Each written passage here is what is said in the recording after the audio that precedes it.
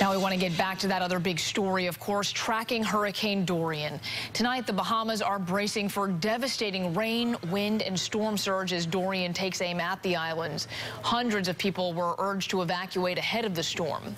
Emergency plans are also in full force in Florida. While the state is no longer expected to take a direct hit, people are preparing for powerful winds and the possibility of flooding.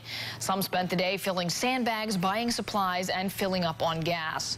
And the Emergency Operations Center in South Carolina also going into the hurricane preparedness mode tonight. The EOC is monitoring Dorian around the clock, ready to issue evacuation orders if needed.